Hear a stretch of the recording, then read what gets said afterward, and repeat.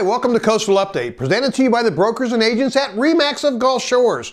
This is our 11-month report for the single-family real estate market here on Pleasure Island on the beautiful Alabama Gulf Coast. The area we call Pleasure Island, consisting of Gulf Shores, Orange Beach, Fort Morgan, and Perdido Key in Florida.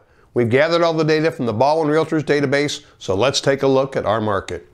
This chart shows inventory over the last 2 years. That's the number of homes that show as active in our MLS system. And on the first of the month, it stood at 377, down just slightly from the last 2 months, but still more than double what we saw back in the spring. This is the biggest change in our market. This chart shows the median days on the market. How long before a property comes on the market till it goes under contract. And that stood at 50 days. Back in the spring, you can say it was just over 2 weeks. So it takes a little longer to sell. Sellers should be prepared for that, and buyers should welcome that opportunity with higher inventory and a little longer on the market to make a decision. The median price, very strong at $680,000, meaning that half the sales were above and half were below. So it's still a strong market. We're not seeing a decline in prices. It's just taking a little longer to sell these properties. This shows another reflection of the days on the market. 55 home sales in the month of November. This chart shows the last 2 years.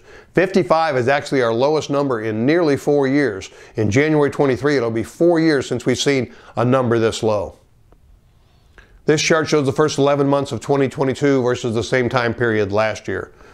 Total number of homes to sell, virtually identical. The average sales price up 11% to $693. But we focus on median, which means half was above and half were below. That number was up 10% to $515,000.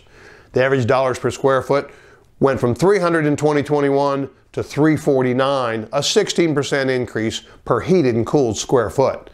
Next, we measure demand by how many homes are marked contingent on sale or pending in our MLS system.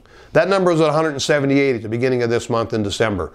That's down 29% from the same time last year. The homes we expect to see close in the next 30 to 45 days. It's a really active market. It's important you have a professional guide you through this process.